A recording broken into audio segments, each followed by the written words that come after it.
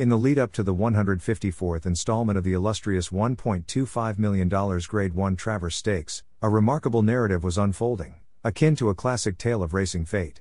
Merely 4 days prior to the prestigious event, Flavien Prat, the talented jockey, found himself on the periphery of participation, devoid of a prized ride in the centerpiece of Saratoga Racecourse's 40-day racing spectacle. However, as the racing gods would have it, destiny intervened in an unexpected manner, propelling Prat from the sidelines into the heart of the action. In a twist that would capture the attention of turf enthusiasts, Prat not only secured a coveted mount in the Travers but also found himself astride none other than the triumphant victor of the esteemed Kentucky Derby. The revelation arrived through the astute decision of trainer Gustavo Delgado, who, on the 24th of August, formally declared that Prat would pilot the formidable Mage to the starting gate. This development came in response to an unfortunate incident involving Saez, who had initially clinched the prized saddle but had been sidelined due to a harrowing episode at Saratoga on the 23rd of August. Saez's unexpected dislocation of his collarbone and a minor fracture to his left wrist occurred during the John's Call Stakes, a race shadowed by the tragic possibility of his mount, Burning Bright, experiencing a fatal cardiovascular incident.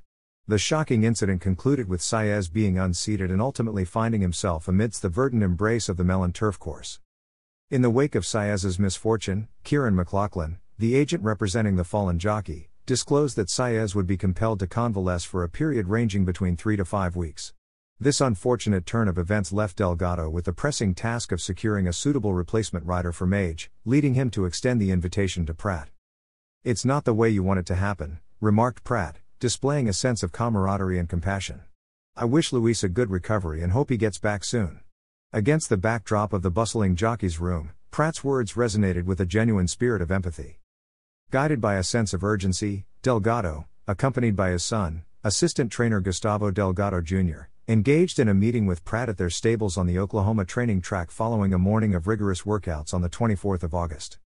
For Prat, this upcoming Travers appearance would mark his third endeavor in the celebrated race. His prior engagements under the guidance of trainer Chad Brown had culminated in a respectable third-place finish with 2 separate horses, Miles D in 2021 and Zan in the previous year. Radiating an infectious enthusiasm, Prat shared, "I am very excited to be on him, Mage. I have watched races from him prior to the Derby and I was right behind him, on Angel of Empire, in the Derby. Hopefully, the horse will run a big race." Prat's anticipation was palpable, underscored by his close observation of Mage's performances preceding the Kentucky Derby. Mage's journey leading to the Travers had seen him under the tutelage of the eminent Hall of Fame rider, Javier Castellano. Castellano had masterfully guided Mage through his last trio of starts, including the Kentucky Derby. However, fate would once again intervene, reshuffling the deck as Castellano relinquished his position to Saez.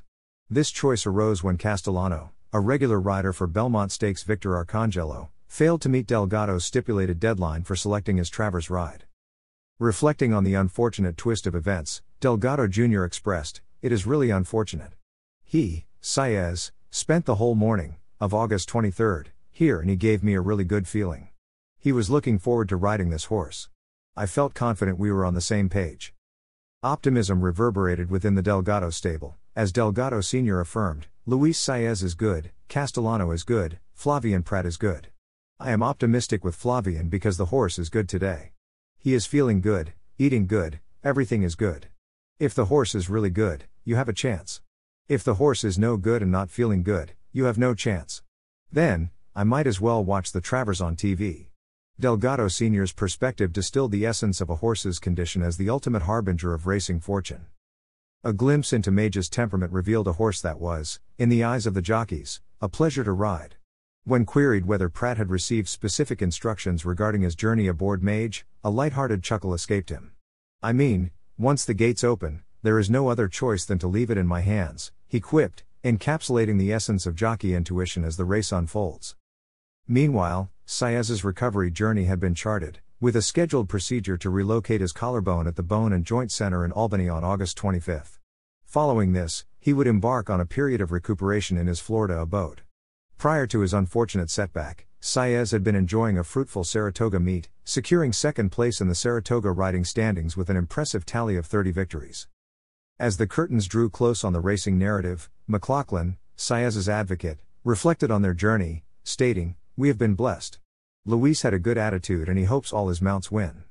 Saez's ambitions remained undimmed despite the obstacles cast in his path. Saez's presence was anticipated across a multitude of races on the Travers Day card, including mounts such as Dr. B, 15-1, in the $500,000 Grade 1 Ballerina Handicap, 1 in Vermilion, 10-1, in the $500,000 Grade 1H Alan Jerkins Memorial Stakes, Pipeline, 12-1, in the $500,000 Grade 1 Forgo Stakes, and Secret Oath, 8-1, in the $500,000 Grade 1 Personal Ensign Stakes scheduled for August 25. In this whirlwind of racing destiny, where injuries and opportunity converged, the stage was set for a Travers Stakes of unforeseen twists and turns. As the thoroughbreds thundered down the track, the synergy between horse and jockey would determine not just the victor but the embodiment of resilience and triumph in the face of adversity. Please like and subscribe, and as always, thank you for your support.